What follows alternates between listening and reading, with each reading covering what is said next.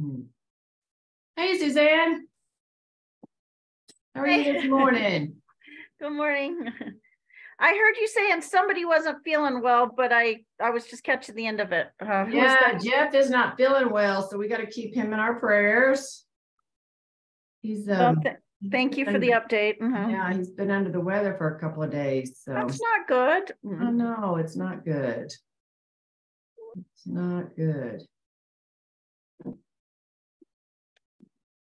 If you guys could all turn your cameras on, I'm gonna be a broken record for about another minute while we're waiting for everybody to jump on here. I appreciate it when he's had it on. Just makes, especially for a mastermind call like we do the first Tuesdays, it just makes for a lot more engagement and interaction to be able to kind of see people's faces and look into their eyes. We got people rolling in. We usually end up with a pretty good crowd, so been good.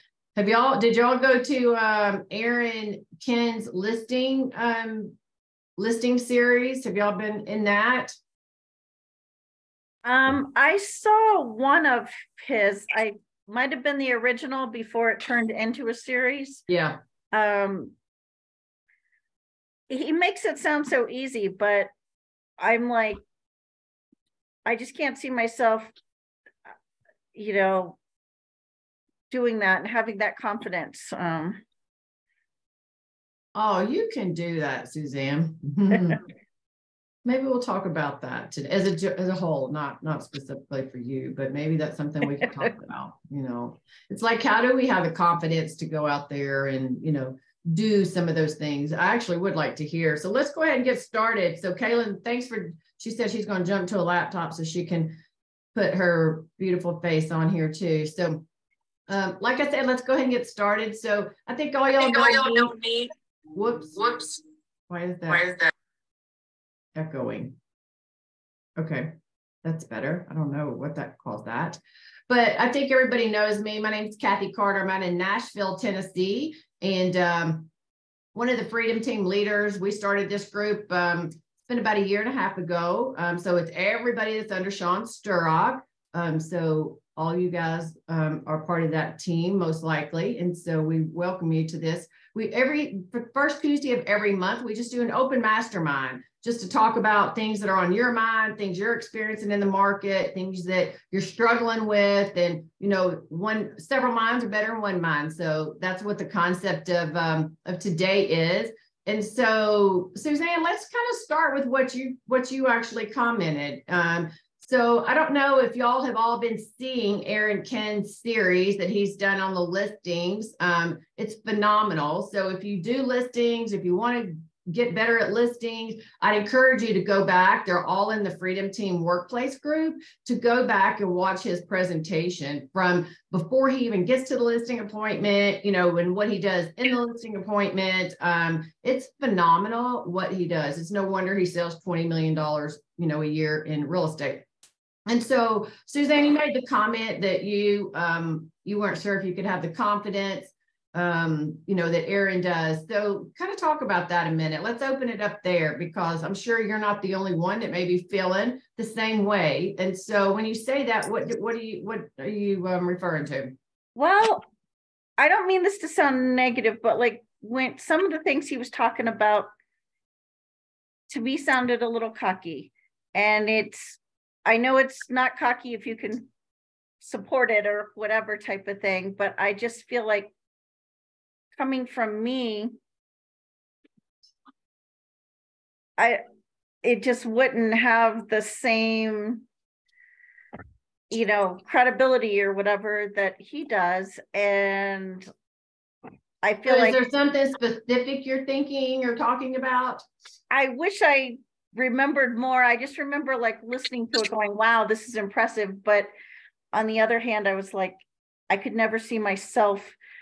I mean, just some of the, he kind of, I got the impression he went in there with the attitude well, I don't know how to say, I mean. He just went in full of confidence, maybe. Yeah. Maybe, yeah. And I guess just, especially the way things have been going for me lately, I just don't feel like I could portray that confidence, even though, type of thing. I mean, well, we've all heard that saying, you got to fake it till you make it, right? right. And so, we got to start somewhere. And maybe you're not doing all the things that he does, but there's a lot of good things. Like, I love all the stuff he does pre-listing when he, creates the website. He creates just all sorts of, things on the front end that he right. I bet he walks into those listing appointments and has the listing 90% won before he's ever even walked in the door. Right. So that's the impression I got. So if you can do that before you ever walk in, right, then you almost don't have to have as much confidence when you're in the door, because you've blown their socks off before you've ever gotten in the front door. True. I'll rewatch that. Yeah, definitely rewatch that. Paul, you got your hand up. Yeah, can you hear me, Kathy? Yeah. So, I mean, we all know that everything starts with mindset. And, being an EXP, was in a realty for 15 years and now in commercial and overseeing my own group here. That's me in commercial, the other part in residential. Just the training we get, like this session we're on right now, the past couple of years, mindset's been extremely important to me, just to start with positivity, maybe a morning prayer or a morning reflection, get yourself ready for the day. It all starts there to get our head right, and then get to that point where I watched a couple of those videos he did. They're incredible, but he goes into that appointment pretty much knowing that he is kind of in charge. He is in charge, not kind of. He's in charge. Here's how the table is set. This is how it works. And I was talking with my wife, Lisa, about this, because Lisa has not been doing it as long as me on the front line. And she's now selling a bunch of homes and feeling more confident because of her sales. But I'm like, Lisa, we've been doing this 30 years. You've just been sitting next to me. But you go to that kitchen table on a listing appointment, you have to believe that you are the best agent at that time right there. If you don't believe that, you go in with weakness, you're going to kind of, they might interview somebody else. They might go with somebody else. So you got to have that strength in your mind. And it just starts with your day. With me, I have to have an organized office. I spent yesterday cleaning my office all day, putting every piece of paper in a file. I can't get on to my next task till I'm organized. So everybody's got their way to start their day or their week, but mindset's the beginning. What do you do? Take one step at a time. Thank you. Yeah. I need a filing system for all my stickies. But hey, Michael Higdon's on here. Hey, buddy. How are you today? Doing well. Talking to me. Yeah. So Michael sells a bazillion dollars in real estate as well. So he's an icon agent. And so Michael, I don't know if you've watched any of it. We're kind of talking right now about Aaron's listing series that he's done. I don't know if you've had a chance to get on that, because I know you're so busy. But whether you have or haven't, how do you prepare going into your listing appointments, Michael? Do you have a specific routine? Because that's what Aaron's been teaching about the last 4 weeks on what he does going into it, and then what he does once he's there. Yeah, I mean, it's I think the pre-qualification really sets the table. And I had not watched those. I apologize. So I'm speaking blindly on that, but I can say what I do, which is, again, the pre-qualification. So you need to know, you have to come at that from a journalistic standpoint, whether you use the Mike Ferry pre-listing qualification questions or any coaching pre-qualifications. You want to know the who, what, when, where, and most importantly, the why of why they're going. And the more important thing is ask the question behind the question. So it's like, where are you moving to? Great. What does that do for you? Why are you going there? And continue to get in there, because, and then if you're talking to let's say if it's a married couple moving, if you're talking to the husband on the phone call and you set the appointment with him, your appointment, when you're sitting down in front of them, your question should be geared towards the wife, because you may or may not have talked to her yet and say, I Mr. and Mrs. Seller, or, Mary, I talked to your husband, Bill, and he was telling me, I asked him these questions, and I just wanted to reaffirm with you that he was giving me all the information. Is it okay if I just cover those real quick? And of course, she'll say yes. And she says, well, he's moving because he's a golfer, and you're moving to Lake Forest, and you want to be closer to the family, and all these other things. Anything he's left out, she's like, well, he left out my parents. They live in the neighborhood. Okay, great. So, hey, you left that out, Bill. So is there anything else that this move does for you? And anytime you can add in humor to that is a great thing, because it kind of breaks the ice with folks. And there's an old saying that 90% of the decisions upon moving are made by the woman. Okay. The other 10%, the man thinks he's making the decisions. Mhm. So always gear your presentation towards the woman. And I just so happen to, I use a program called Toolkit CMA, and they have a EXP profile on there. And again, it's a program where I just go through and I download all of my the comparative market analysis and the comps that I bring from our CMA. I download that and then upload that to this program, and it does a really nice job of doing and printing out some graphs, and you can add a ton of them and you can take some out. Most of the people don't really look at those. They want to know two things. Number one is, how much is my home going to sell for? And number two is, how long is it going to take? Every seller has that question. And then the periphery is, hey, here's what I need to do to get it prepared. And basically you put the comps together. It shows a map on there. It shows, all the recommended data, like it gets down to, what are the comps? How long is stuff taking to sell in there? And it really helps an analytical chew on that data once you send that over to them. But ultimately, I like how it puts it in the graphs. It shows sort of, it does, and it has, and then gives you, like not just today, page but of Pat compared to the past. It looks like. What is that program called again? Yeah, it's called Toolkit CMA. Toolkit. And I think I pay like $20 a month for it, something like that. But I use the heck out of it.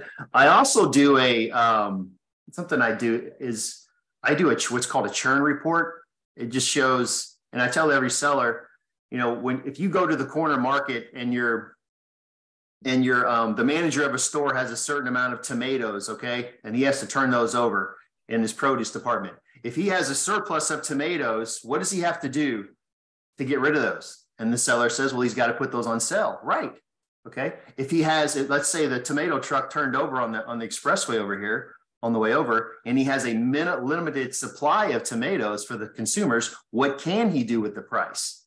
Well, he can raise the price. Exactly. So right now, homes being tomatoes, and insert whatever product you want there, we have a limited supply of tomatoes on the market, because just like here in Louisville, Kentucky, I'm sure in Nashville and all over the country, our supply is limited. And that's where I start with. And I show them, here's the active and here's the pendings. And then we develop what the churn rate is. And that shows you the months of supply on that. And then I'll scroll, and I do that in an Excel spreadsheet. And I go all the way down to where, here's your zip code, and here's, your price range based upon the comparative market analysis. So between 350 and 400,000, there are 4 homes active in this market in your immediate area. There are 16 pending. So that means that there are, 4 times as many pending properties as there are active in this area. So you're really well positioned. Now let's scroll down one more level, lower our balloon down to your immediate neighborhood here in Lake Forest. So you kind of want to bring them from a 50,000 foot view all the way to where their neighborhood is, and tell a story of, yes, you're in really good position. Now let's look, apples to apples. Not, if you're a ranch, I'm not going to look at 2-story houses. We're going to look at other ranches that have sold in your neighborhood. And Mr. Seller, right now, there's only one other ranch that is sold, and there's 5 pendings. So we have an opportunity to maybe take advantage of that from a pricing standpoint. I know the comps say 350. I don't mind going a little higher just to see if sellers are going to bite on that, but be quick to make that pivot and adjust if the buyers aren't coming in quickly. I really make it a simple listing presentation. I want them to self-discover and, use their motivation, find out precisely where they're going. Mr. and Mrs. Seller, can you move to Lexington? Can you move to Lake Forest without selling this home? That's either yes or no. Well, great. If it's yes, we can go ahead and use the cash that you have in place to go put a down payment on, or do a bridge loan, or do whatever the scenario is. Or no, great. And we have to sell this home for the price we're going to set it for. Do you want to sell it now, or do you want to wait, 45 days to get it on the market and start selling at that time? Which one do you want to take advantage of? Yeah. That's good. And that's all good preparation on the front end to go in prepared. And I like that toolkit, you know, presentation, just a couple of pages you flip through there. It gives a very good visual versus just going in with the MLS sheets or whatever maybe somebody else does, or even their laptop and says, here, you know, here's just the graph of, you know, what has sold, what's on the market.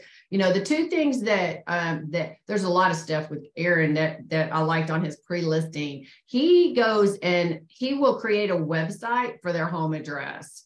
But like he'll go buy a website domain for the cheapest he can find. Like some of them might be 1 penny, right? He doesn't care if it's dot, you know, whatever .ie at the end, you know, so he's not looking for the website, but it's impressive because nobody does that, or very few people do that. And then he shoots a video and he'll send a video message out with some of the links. And I think he sends the website link, you know, hey, I've created this website for you guys. We're going when we you know, when I come over, we get your property listed. I'm going to be, you know, it's going to have its own website, blah, blah, blah. And so he shoots a video just of some different things and kind of tells a little about himself too. Sends all that out prior to going. So it's really impressive. So for all of y'all who haven't watched his stuff, I'd say go back and watch it all, but for sure go back and watch week 1 because it's kind of what he does pre-listing that can set you apart for you ever walk in the front door, you know. And then Suzanne, to your point, you know, if you're nervous, if you don't feel as confident, if you do some of those things pre-listing, like I said a minute ago, he probably walks in, has 90% of the listing won before he ever opens his mouth, right? So it's really quite good. Paul, you have something else? Yeah, I agree 100%. I watched those videos on him talking about that process, and I think it's excellent. But I also remember, you know, newer agents or people that aren't as video friendly, you know, saying, oh my gosh, I got to do all this and I got to, you know, learn how to do that. And I got to learn how to create a URL. If you can do all that and do it, you know, quickly and swiftly, that's great. If you can't, remember how you eat an elephant, one bite at a time. Yeah. So, you know, for people that aren't as confident or they're overwhelmed or they're not sure all the steps in order, just start little by little by little, you know, preparation, mindset, getting ready for that appointment. I mean, I wish everybody can do that. EXP would get every listing in the country all the time, but, you know, also be careful if you're a little overwhelmed. You don't need to do everything right away. Get the basics down and add to it each week. When you're time blocking, put in your self-help part of time blocking. You know, this week I got to learn how to go get a URL. I have to learn how to do that video, and just keep biting off a little each week. 6 months from now, you're going to be doing it just like the guy in the video said. Yeah, that's good. So let's talk about this real quick. So this was a tip. Look, I've been doing this 24 years. And all of y'all, I'd love your input here if you do this. So it's probably only been a couple of years back, and it's still not routine in my head quite yet. Good morning, Michelle, Amy. Good morning. Thank you. All right, trying to mute everybody here. If you don't have your mics muted, if you're not speaking, please make sure when you're coming in to mute mics. But on pricing, let's talk about that for a second. When you price a house, do you price it on the $25,000 even, or the $5,000 or the $10,000? So for instance, instead of like a $399 price, do you say $400,000? But instead of a $355 or $349, do you say $350? You know, one of the things, and it made so much sense, and Russ Lagan, who's with corporate, he was actually in Nashville. We did an event together this past week, and he and I were talking about this, and I said, I just broke my own rule on a listing I had. I listed at $699, and I was like, why did we do that? We went under contract. But the point is, when you do $699, you know, think of yourself, and your buyers are the same way. When you're searching MLS, you're not putting in, you know, $650 to $699. You're putting $650 to $700. So you're missing all those buyers because they're searching the same way. And if you go to Zillow, if you search their parameters, they're not $699, right? They're on the 00 price line. So you're missing I missed all the buyers that are starting their search at 700,000 on that listing. Makes sense? So some of you people that have been around for a while, curious, Have you ever considered that? Do you price that way? What are your thoughts about that? I'd love to just have a little bit of discussion around that. Kathy, 100%. Oh, sorry, Paul. That's okay, 100%. I love that. I've always preached that from day one.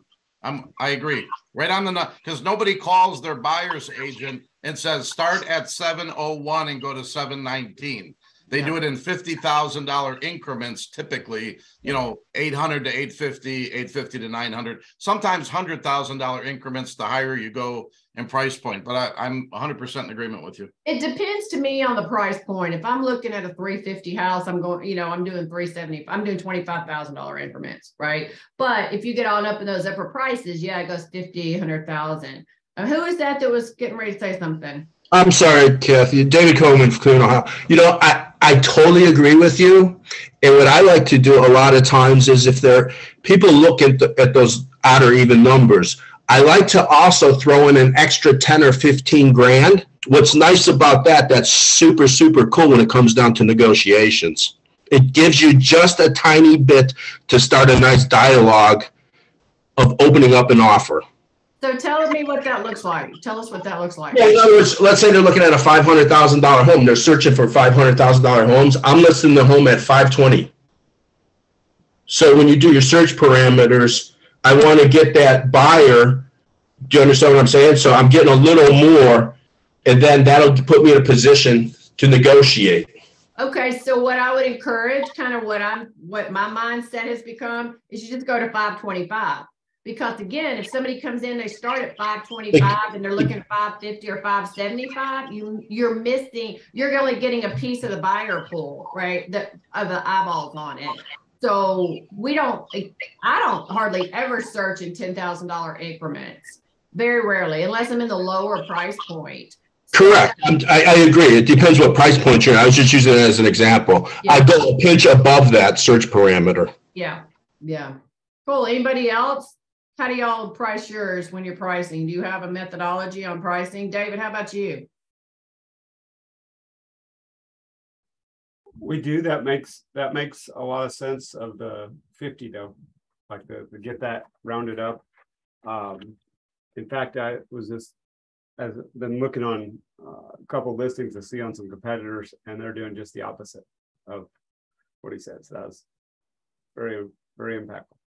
Yeah. Good deal. Anybody else on that? If not, we'll move on to another topic. Okay, so I'm going to open it up to you guys. What do y'all want to talk about? I kind of started off a little bit here. What do y'all want to know more about? Is there anything that anyone specifically wants to talk about? If not, I've got a couple other things, but that's just as a default if nobody's talking. So I want to hear from y'all. Anybody? Kathy, I don't mean to manipulate the time, but I would say that, overseeing a residential group, we're always concerned about leads and lead generation. But, at the beginning of the year, we're talking business plans and setting out your plans for the year, checking back with your business plan. I love these meetings. I know that the Freedom Team does series. Stephanie Gillizan did the series on not foreclosures, but short sales. And these are great. This open forum is great. But I know we're always looking for leads and where to get them, how much they cost, return on investment. Okay, so let's start there then. What are y'all doing for some leads? Throw out some ideas. And let's talk about that. What are y'all doing for your lead gen? Paul? Well, I'm kind of like reinventing right now, because that was my biggest, I guess, force in driving me to make some decisions about my marketing spend. When I first started with the Realtor.com, I was crushing it. I literally, in 1 year, I had 1,000% ROI. It was insane. But it's been dropping off, and they've been having to give me massive credits, because they'll say, oh, we'll give you 40 leads, in this zip code, and I get 20 in a year. It's just the Seattle market is just really, really weird, because it was like realtor.com just dried up. So now, yeah, I'm desperately looking now for another venue. I mean, I've been watching that Levi, LASIK or life, yeah, and things like that. Thinking about reinventing that aspect of it, going, with the passive prospecting and so forth. So yeah, that's something I really want to hear what people are doing. I mean, I was looking at this one program, and I can't remember what it was, but it was about $6,200 to build out a website, and then they want you to go around town and interview all the restaurant owners and barbers and this, that, and the other, and pile them all in and create this. It was just like so overwhelming. And then I mentioned it, and somebody goes, "Don't do it." They're like, you can just do the same thing with YouTube. YouTube. You can just do your own. You make your own channel. You don't need that website. He says it takes a little time to get SEO built up, but that kind of thing. So anything, like I said, I'm down to one zip code, and I'm kind of just right there on the edge, going, what am I going to do? So. Yeah. Hey, Kathy, is anybody doing Top Producer has a new program or a few months old? It's AI technology with geofencing. So they'll sell you a zip code. They've solicited me for $450 a month for 12 months. And they're apparently want to give me 500 leads for the year. That breaks down to 42 leads a month. But they say you won't get them all in the first couple of months. It's going to take 3 months to build it up. Has anybody done the Top Producer one, geofencing, AI technology with that? No, I have not. Anybody know about that? It sounds pretty good. Of course, they never guarantee anything, but you're guaranteed to pay them the $450 a month for 12 months. That's for real. Yeah. The problem with all those that I've seen, and maybe somebody else can correct me, but that I've seen on this is that pool used to work 2 years ago when people were sitting at home. They were getting paid to sit on the couch. And as more and more are going back to the workplace and getting back in the traditional stuff, they really want that sincerity of a human touch. And they're not getting that in those. And so, for example, we used to have some very good lead sources that, I could close 3 out of 5. They're very good. And I'm very fast. Usually, like if somebody's on them, within 30 to 40 seconds, I'm on them.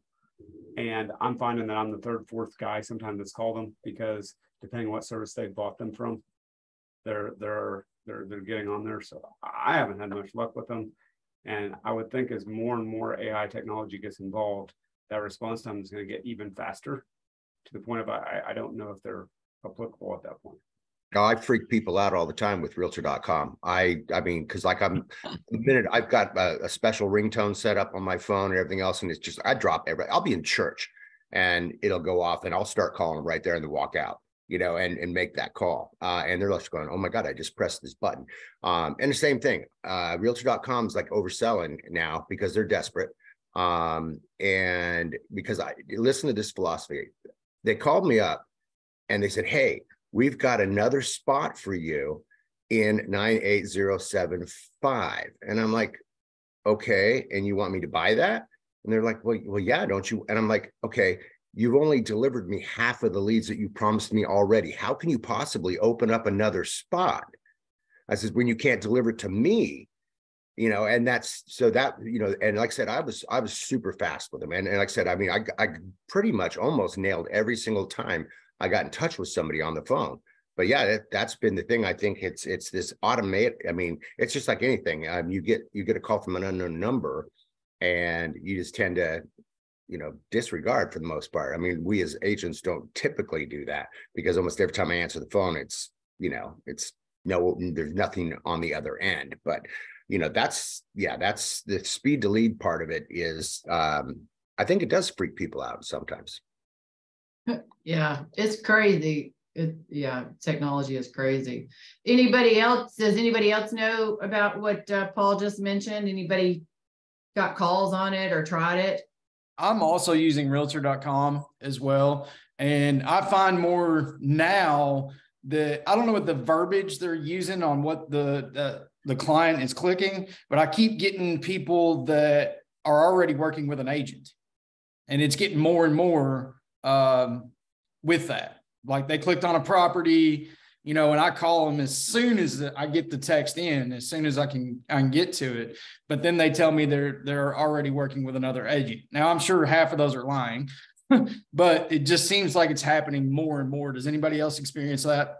Absolutely. And the thing is, I think that realtor.com has somehow been branded as a free tour guide, you know, for people that want to look, you know, I mean, they called me on the weekend and I find out that, well, their realtor's golfing. I'm out here busting my butt, you know, and they're like, well, I want to see this right now. And I'm like, well, let me ask you a few questions. And then I go through, are you pre-qualified? Yes, I'm pre-qualified. And I'm like, okay, great. You know, are you currently working with a realtor? Yes, I am. I'm like, I'm straight up. I'm sorry, not a tour guide, man. I'm just, you know, if they're already disclosing, I can't go in there and try and take that relationship. Mm-hmm. So yeah, I'm getting the same thing with realtor.com. Okay.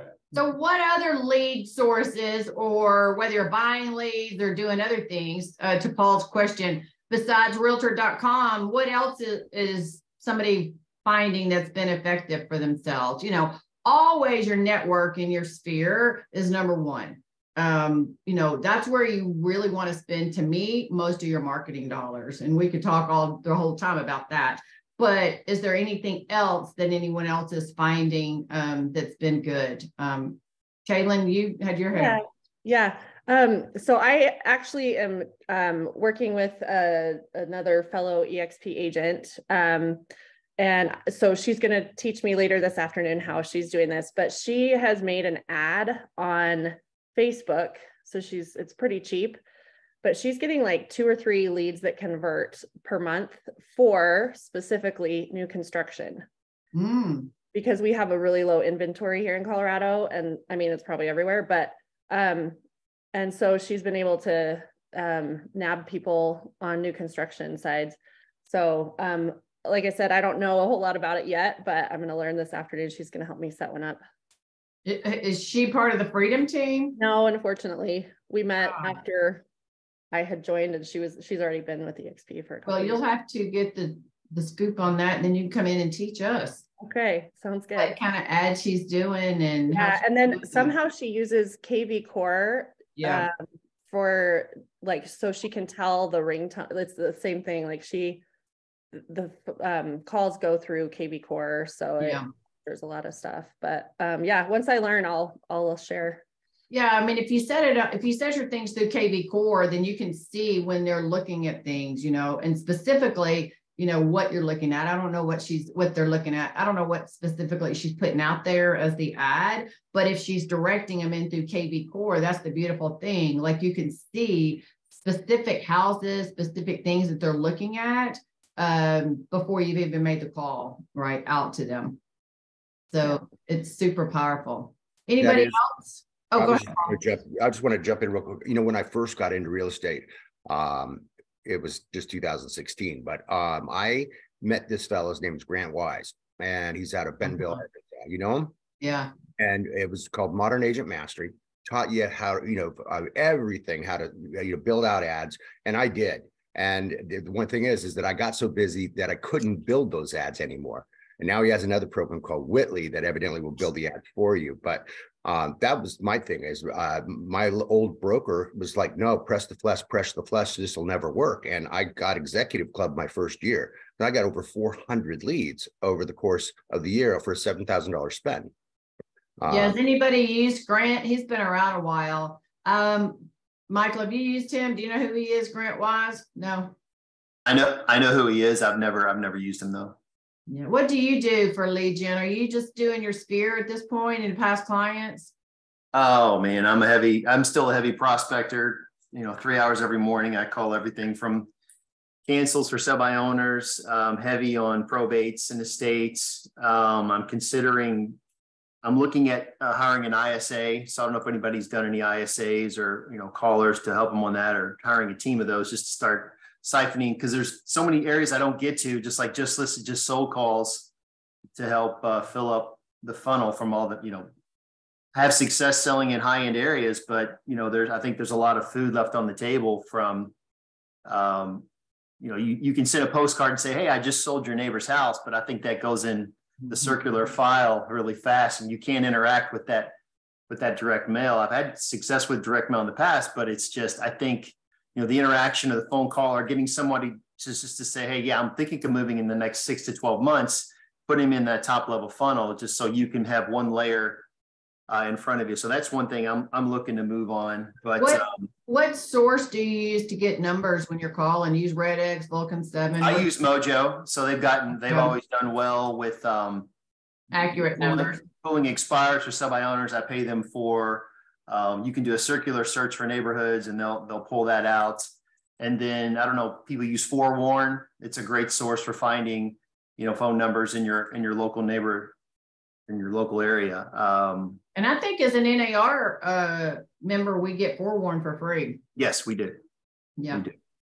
So if you aren't familiar with Forewarn, like I just said, we get that for free. So you may want to look into that and consider that. So curious, Michael, out of expireds, for sale by owners, of course, they're the ones raising their hands, probate, all the different things that you're doing, where are you finding the return on the time?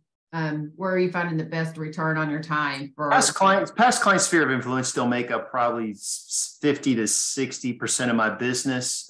Probates and estates are 30 to 35%. Okay. And then the rest is a mix of just listed, just sold, past client, expireds, canceled. What else am I calling? So on your probate, are you just going like to the county record, the public record that's filed? Is that, or do you buy a list for those too? I buy a list, and I've used this company called US Probates. I believe they're out of Tulsa. Maybe I'd have to go back and look, but I've been getting a list from them. I spend, I think $200 a month for the list that they send me, and probably get 200 names, 150, 200 names, not to sound morbid or anything, but it just depends upon how many people had passed the month before. Yeah. But that's a renewing list. And that's why and you can go back and look at the class that we did on that before. It's it's a recession-proof business because every single month you're getting a new list. And right now we've got a lot of baby boomers that are, go in that direction. Unfortunately, I've seen it with a lot of my people my age, buddies whose parents are passing away. I've got an appointment tomorrow. The buddy man called me from Florida. He said, hey, can you help me sell mom's house? And I said, sure, absolutely. And then they know from the proficiency of doing it on social media and putting all the messages out there, the importance of having a will, the importance of making sure your folks are set up like that, or loved ones. But if you can start dialing in or start calling estate attorneys and just say, hey, listen, I do a lot with probates in my area, and just wanted to see, number one, do you have a go-to realtor that you work with that has a proficiency in that?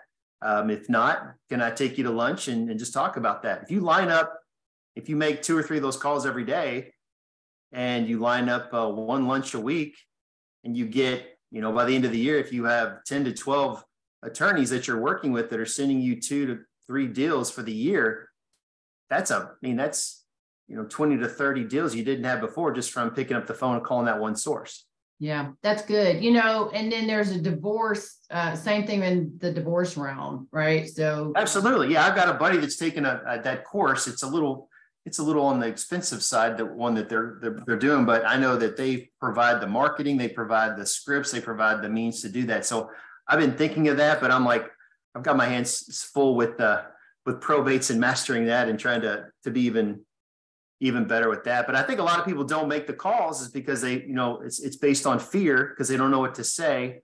And either that or they're just complacent. You got to think, what's the worst thing that can happen from calling that probate attorney? They're going to cuss you out and hang up. That's the worst. That's it. That's the very worst thing. So I wanted to say something about the divorce thing, but Paul, you had your hand up. Well, I have a quick question for Michael. Take away the attorneys, the professionals who answer the phone or have a secretary, just calling the average homeowner. When you make 50 calls in a week or a month, however you do it, what is your percentage of people picking up the phone and actually saying hello versus no response, no answer, or voice? You're talking about from his list, his U.S. probate list? Well, just you say, you call people to kind of just stir conversation, but not somebody professional. I'm talking just maybe you're canvassing a neighborhood by phone. Yeah, probably, you know, that's a good question. 1 out of 10, I'd say right now. So you make 100 calls, you might get 10 people answer. Out of those 10, it goes from there. You know, you consider all agents are probably working on a 97 to 98% fail rate. Yeah. Right. We're only succeeding 2% of the time. You know, on my Mojo, because I had my number and a Google voice number on there for a while, my coach recommended me getting a couple of new numbers. So I went to this new thing called burnerapp.com, where you can buy a couple of new numbers and put them on there so that those new numbers will show up. It's still your local, like I'm in the 502 zip code. It's still your own zip code, but I'm getting a little bit, you know, it's a little bit more pickup rate because they're not seeing my number. I guarantee mine's marked as as spam, or the other number's marked as spam because I've been using it so long. And I've got some buddies that have 20 of those numbers, and they're constantly just using the next number every time that they dial for their team, just so that they get more pickups. So that may be just a little tweak you can do if you're doing a lot of calls every day, is go to burner.app, or I think it's burnerapp.com or something like that. There's plenty of places you can buy more numbers, but just give you another, you know. So you just put that on your same phone. It just shows up as a different. You just drop it into Mojo and have it call you, and then it recognizes that number, and you start using it as a whitelisted type number. Do you got to have Mojo for it to work with that on your phone? You have to have a dialing, like whether it's Vulcan or whatever dialing system you use. Yeah, you just use it comes back through the Burner app, and then if the person calls back, it's actually calling you back from the Burner app, and it shows the caller ID. They can leave voicemails on there. So it's a good little app. I'm just curious because I get about 4 calls a day from, I think, ASC or ACS Auto Warranty Company. I can't get them to leave me alone. This has been going on 3 months. And I know the average person out there, if they don't run a business and don't have to pick up their cell phone, they may let it go to voicemail. And then if it's important, they call back. I don't know if people are answering their phone today like they used to, you know, because of those kind of things. They're definitely not. Not. So not that we shouldn't try. And I love everything else you're saying. I love everything you're saying. And I think the most important tool we have is that one right there. If people would just pick it up and make a few calls a day, your whole life will change. 100%. I mean, and you heard what Michael said to start his whole thing a few minutes ago. He does 3 hours a day of prospecting. Yeah. You know, that's what agents don't want to do. You know, they don't want to spend 2 or 3 hours a day on prospecting, which is why our fail rate is what it is. You know, it's like, and what do you sell a year, Michael? How much do you sell in a year? I did 15 million last year in volume. Yeah. So he's doing 15 million, and, you know, he is prospecting every day. And so that's a note for somebody. You know, it's like, if you want to get to the level that Michael's at, you know, you need to, we've got to be proactive. We can't just sit back. I mean, there's so many agents that are, you know, in the market that we're all competing with these days. And so, okay. One thing I was going to mention about going back on the divorce and the probate. So I got a certification. It was a different one, I think, probably than the one you're talking about your buddy's getting. It's RCS-D. It's weird. It's real estate collaboration specialist divorce. But it was an attorney that taught that class and created this whole designation around it. And I took that probably 8 or 10 years ago after selling hundreds of houses. And my mouth was on the floor about things that we don't think about as realtors that we need to educate our people, you know, our people with. And so I could probably do a whole class on that specifically, and maybe I will one day, but you need to make sure that we need to be, as realtors, if we're dealing with people, like in this case, divorced people, we need to make sure we're being the best advocates for them. You know, one quick thing that I'll tell you is a lot of times in divorces, the 2 things happen. They'll mediate, or they'll come to an agreement, right? And then one spouse is staying in the house and one spouse is leaving the house, right? Because they want to uproot the kids, all those things. And so what do? They get an appraisal on the house, and they determine what the equity is. And then, you know, the leaving spouse or the staying spouse buys out the leaving spouse typically. But what they don't do, and what attorneys don't direct them to do, is to do a title search on the house, to do a home inspection on the house, right? To do the things like that on the house for the staying spouse. You know, like here in Tennessee, all the surprises in our houses show up in our crawl spaces. And I know some areas don't have crawl spaces, but that's where all the surprises show up, and nobody gets in their crawl space, right? So, you know, one of the stories that they told us in that class was staying spouse stayed, bought the equity out from leaving spouse. 2 years later, goes to sell the house. Buyer comes in, new buyer comes in, has a home inspection. And there was some foundation problems on that particular house. 50 grand later, and you know, the divorce was done and over with. And so they negotiated on that house without having all of that information on the front end. You know, in another quick story about the title, like in divorce, things a lot of times aren't nice, right? We know that. And so sometimes a spouse that, you know, has bad intentions, they'll go put a lien on the house. They'll go take loan out, put a lien on the house unbeknownst to the, you know, to the other party, the other spouse. And if you don't do title searches on the front end and somebody's staying in the house, they're going to be screwed too, because, you know, if they preach this for this 2.5 days of classing, one class that I was in, or that certification, once a divorce is done, it's done. You can't go back and undo. So even when things come up like that after the fact, and so it was, I literally sat there with my mouth on the floor for 2 days, and I'd sold hundreds of houses at this point. All these things that I had not really thought about as I was talking to, you know, maybe a friend that was getting divorced that was keeping the house. And so there was so much stuff in there. So I would encourage y'all, if you deal in any way, shape, or form with divorcing people, if they're selling the house, all this doesn't become an issue. But if there's keeping the house, then those are the things that we, you know, should know. So, or just a couple other things.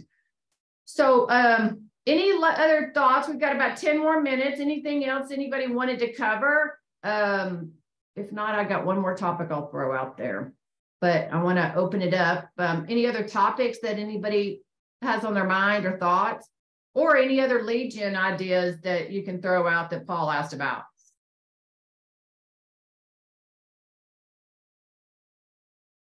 Okay. So how many of you guys have heard of Chat GPT? How many are using it? It's awesome. Yeah, it is. It is. There's a lot of amazingly wonderful. Yeah. So does anybody not know what Chat GPT is, or not using it, or haven't looked into it at all? I actually used it to create 2 different things. One was a bio for me, and why you should work with Paul McMahon. It came out. I was like going, you got to be kidding me! It's so good. And then why you might want to move into the Snoqualmie Valley, and it just went on about the mountains, the rivers, the lakes, the streams, the population, and how close everybody is. It was insane. So you just put that in there, like why you would want to move to XYZ, and it spits that out. Yep. Okay, so I haven't done that. I love that. So let's talk about that for a second. You mentioned about the YouTube earlier, right? You know, right. It's like living in, that's what Levi Lasik, I think, does. I know Jason Wilkie and Jesse Dayu, is that how you say his name? Dayu, with EXP. So having these YouTube channels, and it's living in whatever city you're in. And, you know, I remember learning about that about a year ago, and I was like, okay, there's already like 10 people literally doing Nashville. And so they were like, it doesn't matter. Like, look how many people are coming in. People are going to resonate with you and your personality, just like some people resonate with somebody else's, you know, personality style. So think about, like, you could use Chat GPT and create a whole, you know, like you just did, right? You could create a whole script, and then you could just do a video about that, right? You know, and your overlay on your YouTube is, why would you want to move to XYZ? Or the reverse of that, because you're just trying to get eyeballs on your YouTube, why you don't want to move to, right? And so like Nashville, it'd be like, because it's hotter in Hades in August here, right? You know, so you're not going to say anything really big and terrible, But, there's always things you can say that about your city that aren't the greatest, that isn't going to scare somebody off. And those are everyone wants the negative news for whatever reason. Because I know like Jackson, I don't know if y'all know Jackson Wilkie and all, and I think Levi does this too, but they'll do the topics that way too. Like, the cons of moving to Nashville, Tennessee. So now you can use Chat GPT, write all that for you, and then you got a script for yourself.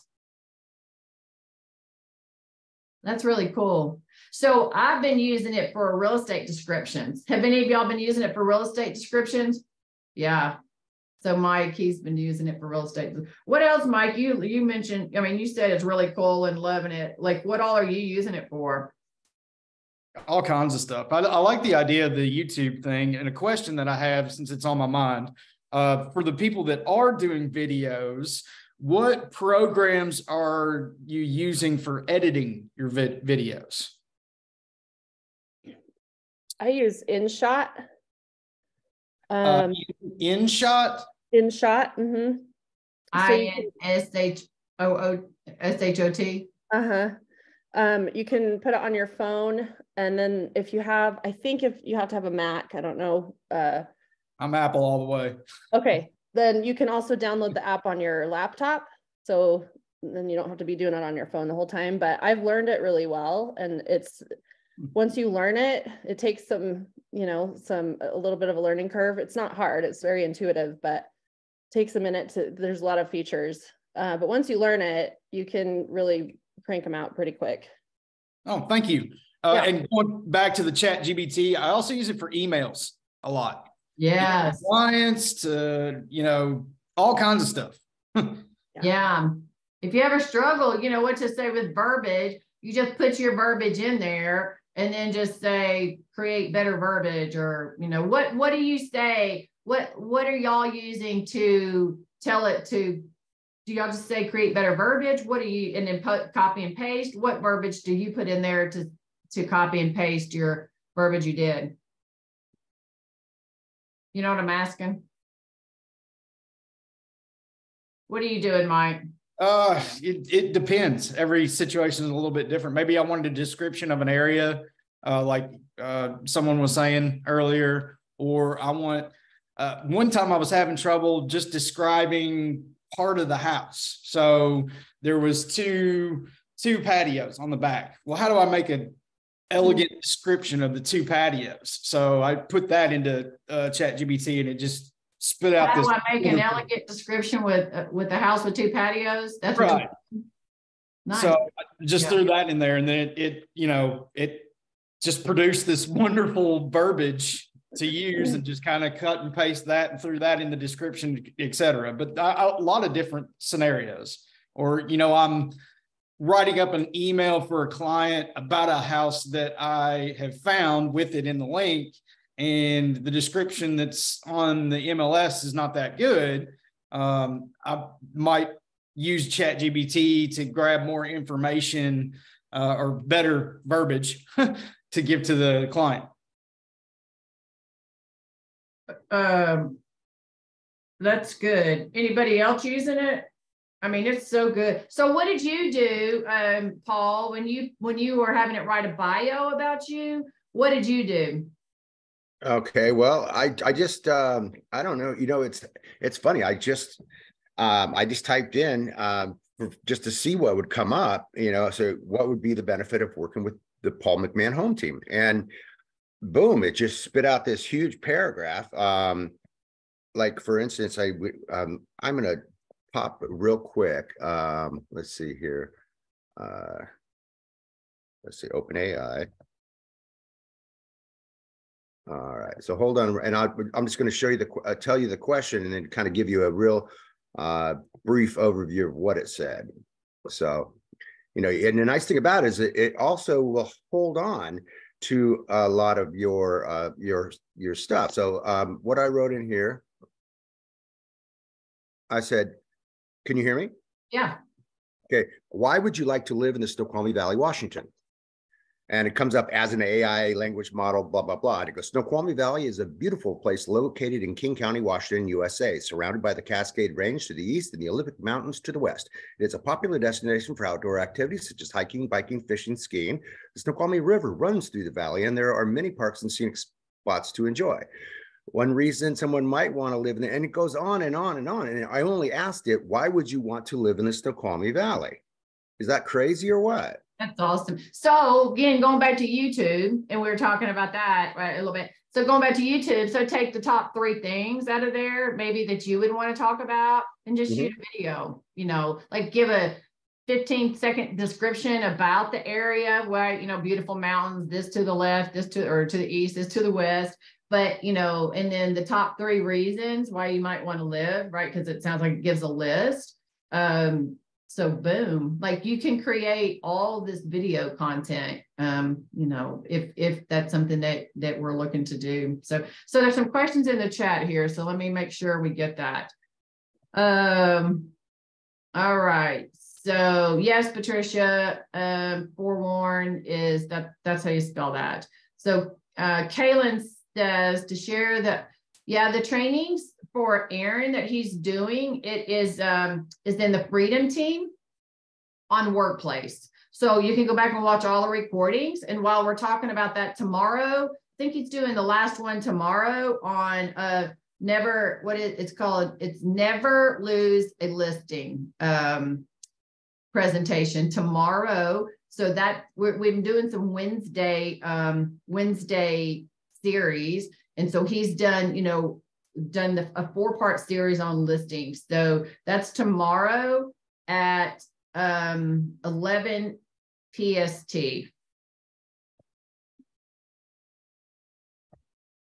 So all that, y'all know, all of these things that we have a calendar in Freedom Team. So it's the first thing that comes up when you go to Freedom Team. So pay attention to the calendar.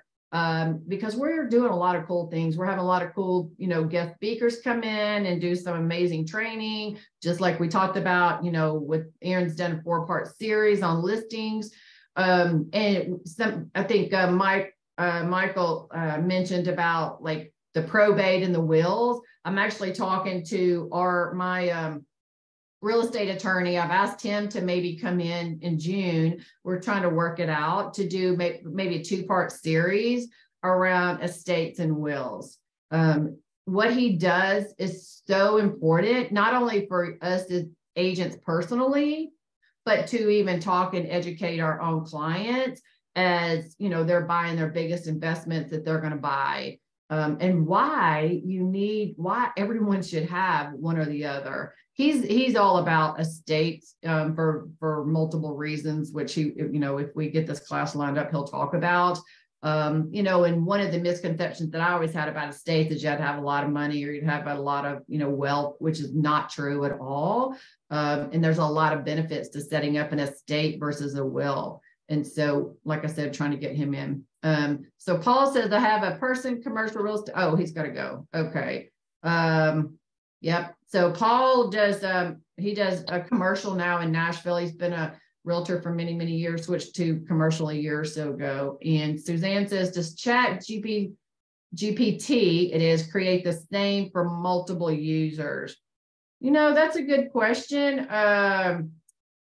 I don't know. Like, I guess if you keyed in the same exact question, it would spit the same exact answer out. But the likelihood of me asking the same exact question, the same exact way that, say, Paul would, is probably not likely. Okay. So, I just didn't want to have the same, you know, listing description as somebody else and be accused of copying theirs. But well, I mean, if it came out exactly the same, I don't think they could accuse you of copying theirs, since we all would have copied it from the AI.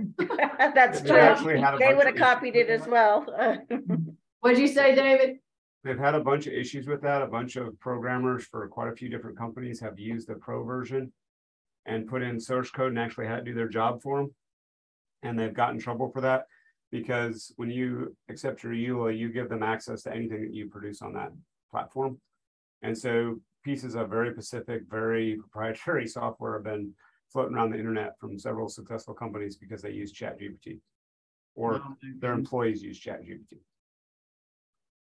Yeah, I can see, you know, we're on the very early stages of this, right? I can see, yeah, it's probably going to get a little crazy as time goes on. We'll see. We'll see. You know, I participate in an AI ethics group, and it's always recommended that when you use ChatGPT or Google AI, that it's giving you a guide, a recommended guide. It's always advised that you kind of accent whatever you pull from an AI tool with your uniqueness to the message that you're trying to get out. Yeah. And that keeps you out of the plagiarism category from not completely reusing someone else's or some other tool's complete work. So it is always recommended that you try to add some sense of uniqueness from who you are and what you want to add to the message, which kind of changes it up. That's good. I actually just did that on my listing. I listed this week or last week. It spit it out and it was way better than what I had. But there were a couple of things that I kind of flipped around and all, not for that reason. I was like, okay, this needs to be in there. I like this different. So I tweaked it a little bit, but that's good from an ethics and learning standpoint, because yeah, I think, you know, there's going to probably be some craziness that kind of, you know, maybe from plagiarism, like you said, or other ways as this really gets going. So we're a little bit after the hour. And like I said, y'all come tomorrow. If you haven't watched Aaron's other listings, trainings, I highly recommend you do that. And then he's gonna be finishing that up tomorrow. And I appreciate everybody being here. Y'all have an awesome week. Bye, y'all.